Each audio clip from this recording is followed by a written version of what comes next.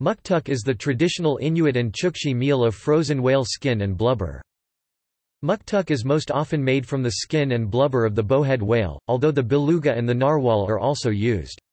Usually eaten raw, it is today occasionally finely diced, breaded, deep-fried, and served with soy sauce. It is also sometimes pickled. When chewed raw, the blubber becomes oily, with a nutty taste. If not diced, or at least serrated, the skin is quite rubbery. In Greenland muktuk is sold commercially to fish factories, and in Canada to other communities muktuk. Muktuk has been found to be a good source of vitamin C, the epidermis containing up to 38 mg per 100 grams 3.5 ounces. Blubber is also a source of vitamin D during growth. Mercury accumulates in the liver, kidney, muscle, and blubber, and cadmium settles in the blubber.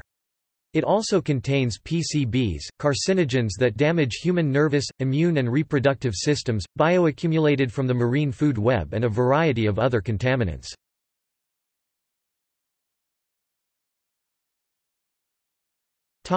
Spellings.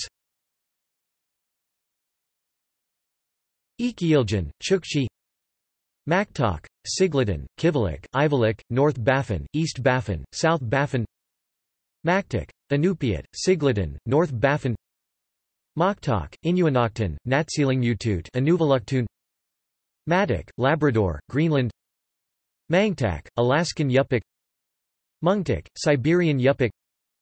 Kamak, Alutik, Sugpiakin. Some dialects, such as Inuinnaqtun, the word muktuk refers only to the edible parts of the whale's skin and not to the blubber.